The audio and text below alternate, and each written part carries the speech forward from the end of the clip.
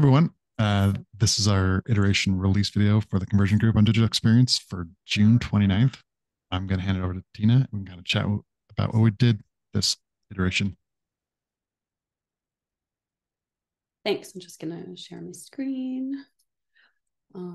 So here we go. So for this iteration, I designed, my primary focus was a redesign of our homepage. So in previous releases, I showed some of the research we've done to back up some of the decisions we're making here and the wireframes. So this is it come to life.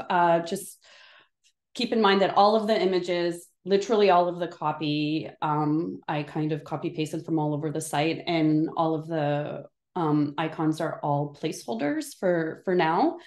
And also this hero carousel, I'm actually going to let Margaret walk you through that. She did a really amazing job on bringing that to life. I was saying things to her like, I just wanted to kind of come out from the side and say, hey, I'm here. And I was using words like, imagine it's an elastic. So props to her for doing that. So we're going to skip that for now. But this solution does solve a few challenges, but one of which is that we don't really have a great way to show featured content on our homepage. And the traditional carousel, especially an auto-advancing one, just has a lot of usability issues and accessibility issues.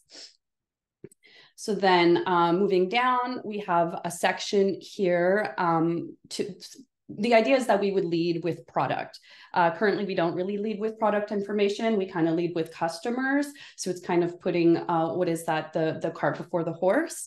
So this section really kind of answers the what is GitLab. It also highlights our key differentiators and value propositions down here. Links to our platform. This is a great place to show the what is GitLab video, and we're going to work with Brian to maybe get some more engaging visuals here that maybe move a little bit.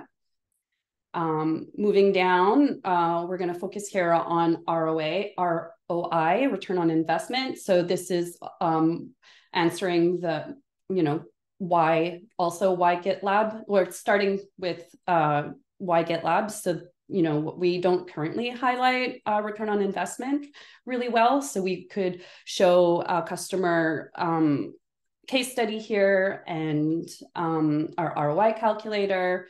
Not sure where to start. This resource section is performing extremely well on our current page. So I think that we still want to keep it in the top 1/3 of the page.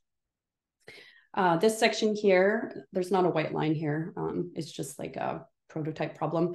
We'll focus on DevSecOps. So this section here would show our key purchasing drivers for each segment here, development, security, and operations, with an emphasis on artificial intelligence.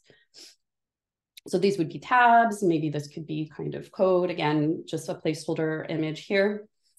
And then we would back everything up, prove our claims with these customer stories. So we'd be moving this further down, even though it's currently performing well, but we feel strongly that for the narrative, this is the right position for this component. And then kind of end the page with showcasing our accolades and recognitions here. So with Gartner and Forrester, and this kind of positions us as a leading DevSecOps platform. And then just an update on our last call, kind of final catch-all CTAs to get started, add a link to pricing here and talk to an expert. And then that's it for me. I will pass it along to Margaret to talk about the carousel and other things she worked on. Yeah, so as Tina mentioned, I worked on creating the carousel. Let me know when you guys can see my screen. The carousel she mentioned, so this is like the carousel in action. I'm gonna refresh the page. So one of the things she was mentioning is the little animation you see there, like to just not do into knowing this can be scrollable. And yeah, this is the content, how the content would look. We have 3 content types. So this is an image, this will be a text block, and these are cards. So these are all clickable, and this is how it looks when you hover over the card. We also added a drag functionality. We kind of wanted to have like a seamless experience between devices. That's from Tina. So we added the drag here for the cards and the content just to work similar as it would on a phone. And we also have just the ability to move using the controls here. So just we're trying to make the scrolling here seamless as possible, and like the user just to choose to see the content instead of just like Tina mentioned, just auto playing and just like bombarding the user with a lot of content and not enough time to see what's happening. So I think the notch here at the beginning it's very helpful. Like if you're reading through the content, just like know that there's more content to be seen.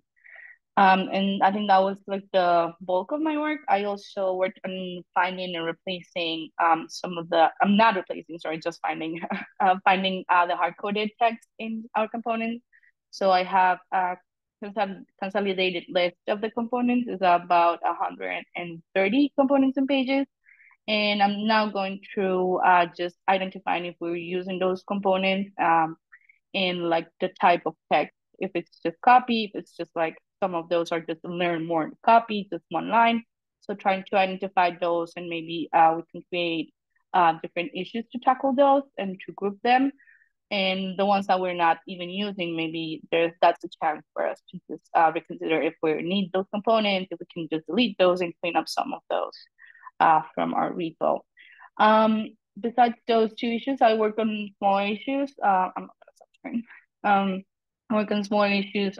Work some redirections from pricing calculator to just a pricing page. I also updated some, I think one image on the homepage, and I think that was it for my iteration. It was a short one for me. We had a couple of holidays. But yeah, I'm just gonna pass it over to Nathan. Thanks.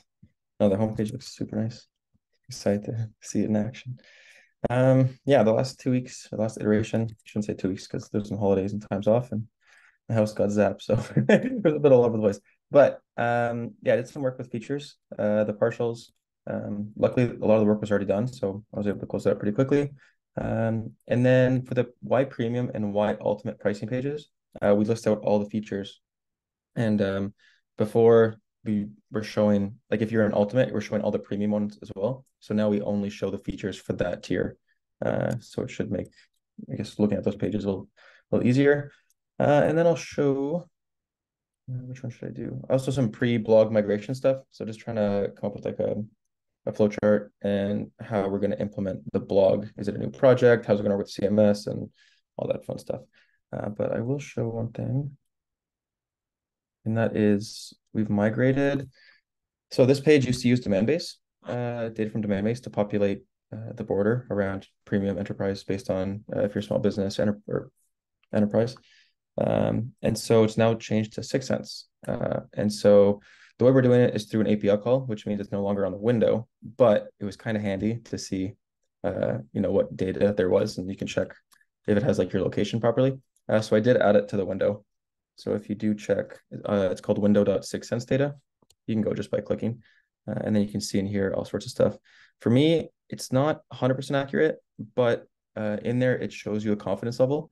And so maybe in the future, next iteration, we can maybe only show the borders if our confidence level is like medium or higher. Because right now the confidence level is low and it's matching me with Vice, which I don't work at Vice, but it might be something to look into. Yeah, and that's it for me. Justin, do you want to take it away?